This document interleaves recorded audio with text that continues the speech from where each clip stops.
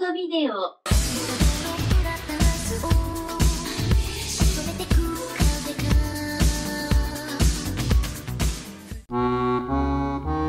Well, my freaky friends, it's October. Halloween is now upon us like an insatiable werewolf girlfriend, and as the celebratory drool, among other fluids, drips down on us this joyous autumn holiday, why not preoccupy ourselves by talking about something really scary?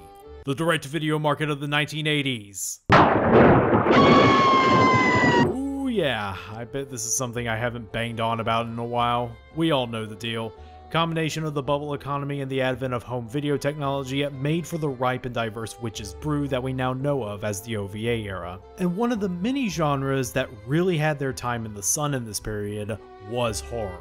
Hell, the horror genre in and of itself was having a boom in 1980s Japan with the amount of slashers imported from the States that was hitting the theaters. So of course, anime had to be made to keep up with that demand. The only problem is that a lot of these horror OVA titles were not exactly the most cinematic looking of the lot. They were usually the result of some studio slapping together 30 to 50 minutes of animated sex and or violence to appeal to the greasy masses that invested themselves into this media. But despite the obvious cut rate nature of these forgotten video nasties that I've covered over the years, I can usually find something I like about them. A title like Call Me Tonight had all the markings of some cheap exploitation film, but it ended up being a pretty solid midnight monster movie with some sex-positive themes surrounding it. And The Curse of Kazuo Umez ended up channeling the chilling look and feel of the eponymous author's manga work on screen in a way that almost overcomes the animation's limitations. So I think regardless of how cheap a direct-to-video horror anime looks, I can at least find some praiseworthy things about them. Which is too bad for today's anime because it will be getting none of it.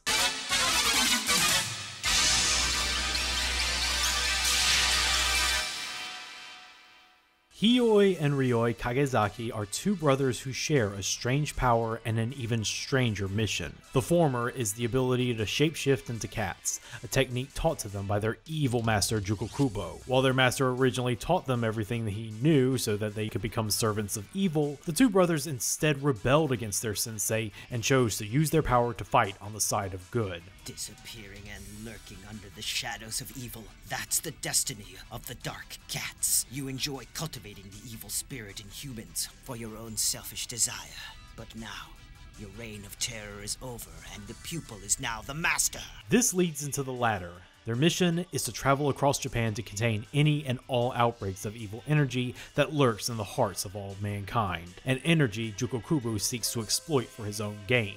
But not if the two Dark Cats have anything to say about it. Dark Cats unite! It's always a special occasion when I get to talk about an OVA like 1991's Dark Cats. Most of the anime I cover, while bearing some of the marks of the direct-to-video trade, still manage to shine like diamonds in the rough of the best of days. But on occasion, we gotta man up and take a sip of the garbage water. The absolute darkest and dankest pits of the OVA era. And among the wounded mans and the swords for truce lies Dark Cats. And what it lacks in the exploitive qualities of the other two, it more than makes up for it in sheer artlessness. Everything about this reeks of just get it on the shelves as quickly as possible. Its animation, its script, its localization, just another product for the assembly line. But if you think I'm going to be devoting this entire video to just shitting on this anime, guess again. Anime this crappy deserves to have some context put behind it. That's what makes the history of learning about these titles so much fun. Plus, the story behind them is usually way more interesting than the anime itself. So let's kick off October right. Let us examine this Dark Cat on the veterinary table of analysis before we give it its critical neutering. Let's get up there! Now there's fortuitous timing when indulging in this subject because before we even talk about Dark Cat on this month of Halloween, we need to talk about monthly Halloween. I mentioned at the top that the horror genre was incredibly popular in Japan during the 80s, but the demographic that was mostly going out to see the imported horror movies from America like Friday the 13th and Nightmare on Elm Street were mostly young women. Publisher Asahi Sonorama took notice of this trend. They had primarily been a publisher of shonen manga in the early 80s, but soon found the market to be way too competitive. Therefore, they pivoted to Shoujo, which was a less crowded market post its golden age. Noticing the trend of young girls enjoying slasher films on top of the recent introduction of Halloween as a holiday of revelry in the country, Asahi Sonorama decided to create a monthly shoujo manga magazine devoted entirely to shoujo horror, Monthly Halloween. Shoujo horror had been a thing for a while, as I said back in my Bride of Deimos video, but there was never a dedicated magazine just for shoujo horror up until that point. And to really show that they were on the cutting edge, a lot of Halloween's first issues had manga adaptations of those same American-made horror movies teenage girls couldn't get enough of, from Nightmare on Elm Street, to Return of the Living Dead, to The Reanimator. They're frankly worth checking out if you want to see 80s horror classics rendered in the year 24 group style. Halloween still needed a dedicated talent pool though, so Asahi Sonorama contacted Master of Horror / Where's Waldo impersonator Kazuo Umezu to participate in the launch of the magazine. To this end, they created the Kazuo Umezu Prize to scout out talent. One such talent was a dentist assistant who had been wanting to break into the manga industry for quite some time. He submitted one of his stories to the contest and ended up winning. That story ended up becoming Halloween's flagship series, Tomie, written and drawn by one Junji Ito. Yup, Halloween was the magazine that got the most globally recognized horror mangaka his big break. Halloween only lasted 10 years, thanks to certain news events drying up the Japanese public's appetite for horror in the mid-90s. But still, its impact on shoujo horror is very important. It inspired scores of imitators who wanted to get in on the shoujo horror racket, and provided a platform for other aspiring horror authors, not just future legends like Ito. One of these authors was Naomi Kimura. He's one of those manga authors who has a vast body of work, but is only really known in his home country thanks to that bibliography being mostly untranslated. But one of the stories he did write and is most well known for was called Dark Cats. Running in Halloween for 10 volumes from July 20th, 1988 to February 20th, 1993, the plot is basically the same as what I stated before. And like most horror manga stories, it's structured episodically, having the two cat brothers traveling around Japan and fighting off the evil demons that feed off the evil in people's hearts. It seemed like it did well enough, sticking around in Halloween for most of its run, so it was definitely primed for at least one anime. Unfortunately, as we've seen so many times on this show, Shoujo always got the short end of the stick when it came to OVAs. A world where getting a Bride of Deimos was the best case scenario, and unfortunately for Dark Cats, it got the shortest end of the stick by falling into some really wrong hands. Nikatsu Corporation was, and still technically is, the oldest and most storied film studio in Japan at the time, having been around ever since the dawn of movie making made it over to Japan. We've talked about them briefly in our Ayane's High Kick video, but they produced that when they were fighting off bankruptcy. They were in a far worse situation when they produced Dark Cats. After a golden age in the 50s and 60s where they produced some of Japan's finest non-Kurosawa helmed cinema, Nikatsu mostly pivoted in the 70s to become a studio that primarily produced pink films, movies that sold themselves on their liberal sex and violence and the combination of the two. In the 70s, those films were the classier brand of exploitation cinema, the kind that you could take home to Tarantino. In the 80s, however, they were producing absolute dreck. Look at their filmography and you realize that they were nothing more than a glorified porno studio in that decade. Hard times indeed, no pun intended. And it wasn't this time where they started to get involved with animation. In 1986, they had produced the obscure 80s sci-fi hentai Battle Can-Can just to give you a glimpse of what the typical 80s Nikatsu film was like. Can't show much of it for obvious reasons, but I will say that a lightsaber vibrator is involved. You can see why an obviously past its prime studio like Nikatsu getting the rights to produce an anime adaptation of a shoujo horror like Dark Cat doesn't inspire confidence. Yes, give this property to the makers of Lolita Vibrator Torture, please. Okay, in the interest of fairness, it did look like Nikatsu did try to hire actual industry folks to make this anime. You had Iko Suzuki as director, who had made his bread on directing several Urusei Yatsura episodes. For character designer, you had Masami Suda, who did the memorable character designs for the Fist of the North Star anime. And for screenwriter, you had Toshiki Inoue? What? The Toshiki Inoue? Legendary Kamen Rider screenwriter Toshiki Inoue? What? But it doesn't even really matter how talented this team was because it's so obvious that they are all resting on their laurels for this anime. On both a technical and story level, there is just no artistic passion whatsoever. Everybody on the staff was just working for that paycheck. But you know me, going against what I said in the intro, I gotta name some positives, and by gum, I did find a few. Like, while the monster designs of the evil spirits look a little too generically body horror, the way they are animated gives them a nice ickiness to them. And in spite of the production company's unsavory output at the time, there is a remarkable restraint in keeping these phallic looking tendrils to themselves. Even the bits of nudity are clearly not for titillation. And that's it.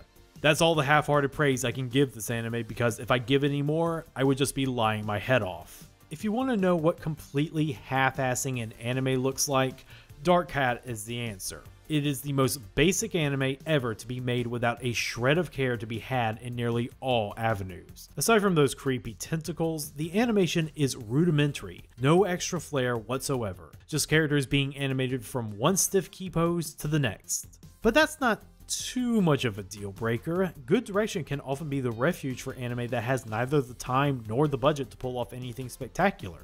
Dark Cat has none of that. The direction and boarding is lifeless and uninspired. At least half the anime is just characters flatly standing next to each other and talking with no attempt to build a spooky atmosphere. So when the scares do begin to pop off, they come out of nowhere because there was no attempt to build tension. And when the scenes are not dull as a secondhand butter knife, they are incomprehensible. There is no flow or rhythm in how the action is cut, making important climaxes like the final fight with Juko Kubo a litter box sized mess.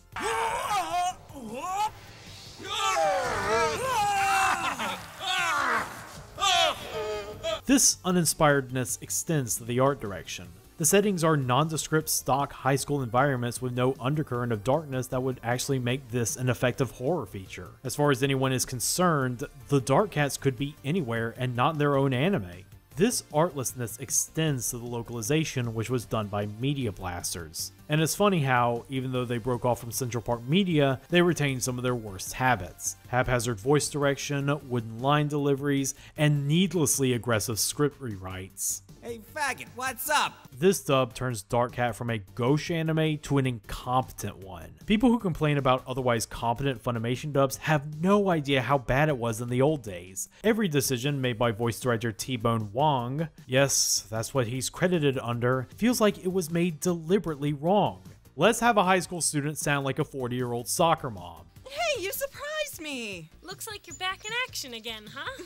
Yeah, I'm feeling much better. Let's have Juko Kubo's voice be layered with so much filter that it's basically incomprehensible. And you'd better leave the school, otherwise I can't promise you safety! Let's have the voice actor for the main male love interest sound like this. I'm not trying to be arrogant, it's just that I haven't slept in a couple of nights. And I'm really not interested in jumping through your hoops. Oh, really? Hey man, I'm not some trick pony that you see at the sideshow at the seashore. Cut me some slack pops and let me go home. See me after class. Such energy. Never before have I seen such a performance since I was in 8th grade and had to listen to the class jock be forced to read a passage from the Chocolate War in English class. The Oscar race has truly begun. Leave me alone! Get out of my head! Come to think of it, the only person who sounds comfortable in their role is Alvaro J. Gonzalez as Ryoi. We probably can credit this to him being one of the few actual voice actors in the cast, since he was the voice of Trent and Daria. Damn you! Evil beast returned to darkness! Change name of Mystic Spiral to something something explosion. But even if they had gotten more voice actors from MTV animated series, it would not have helped because the mixing on this dub is shockingly poor. This might be the first for a show, but I really notice how bad the audio for this dub is. Character voices are mixed a little too loudly. I don't know. What in God's name is that? Jugakubo. Insert music will fade in and out in inopportune times.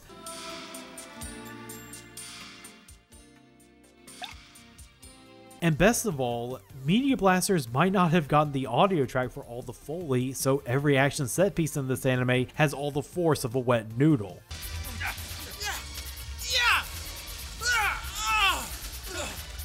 It's too strong. I can't beat it. Like I said, deliberately wrong.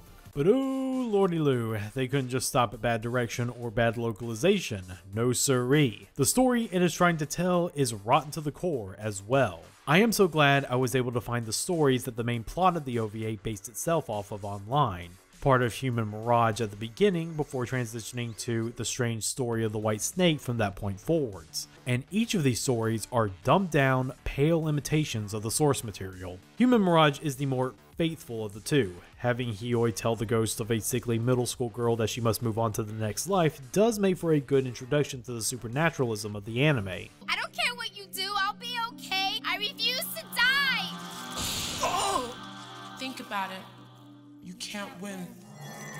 I came to relieve your suffering. But it's an abridged version of the chapter that isn't allowed to breathe, so it is lacking in the pathos department. And it keeps the story element of girls mysteriously disappearing into thin air, which is not explained until a later story that wasn't adapted in this anime, so it feels like a dropped plot point when it isn't mentioned ever again after the first couple of scenes. But it's worse for the main story because it doesn't even try to adapt the strange story of the White Snake. It instead tries to combine it with another Dark Cat story called Sad Pupils and use that to create its own shallow narrative. The two stories, one about a student being possessed by the spirit of a demon snake to take revenge on those who wronged him, and the other about a demon-possessed teacher who desires complete dominant control over her classroom, are combined into this bog-standard good versus evil narrative that also has decided to juggle explaining the origin and the rules of our two Dark Cats and their powers on top of it. Which is the reason why so much of this anime is just expository dialogue punctuated by fights.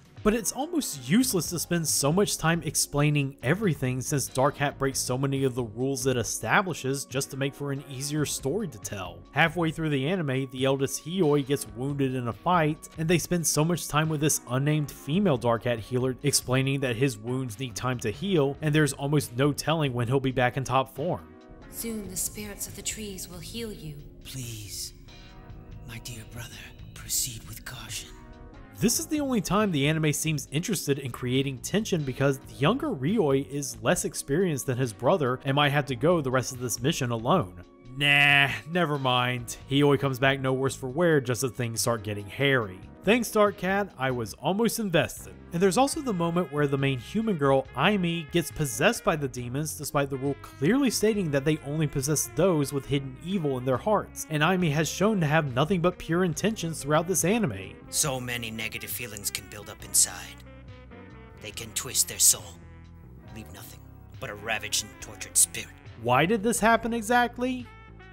Reasons. Evil can find fertile ground in anybody's soul, even those like her who are pure of heart.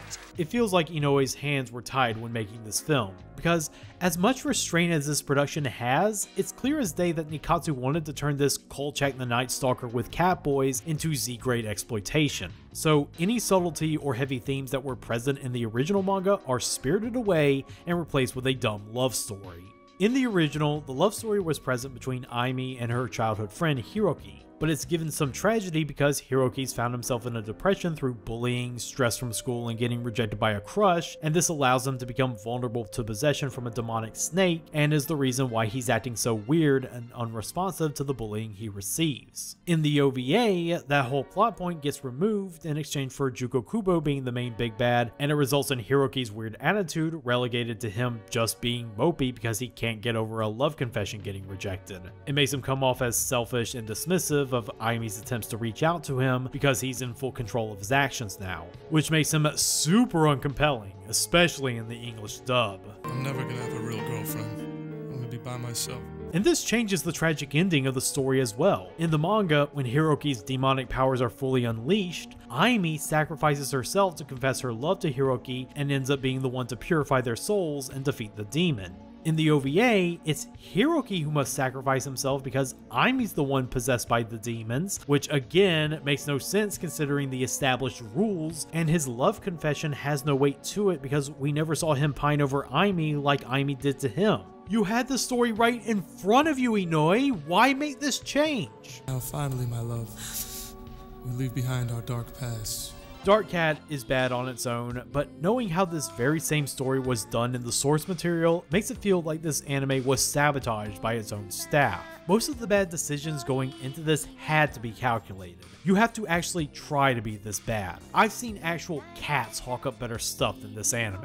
It really blows because it's just another example of a shoujo property being given shoddy treatment by the OVA era. Only this time, it was the studio trying to turn a manga into something it clearly wasn't. Female-focused horror manga were big at the same time OVAs were big. Somewhere out there, there has to be at least one that rose to the occasion. One that wasn't constricted by budgetary limitations or an unsavory studio's demands. One that could just exist as it is.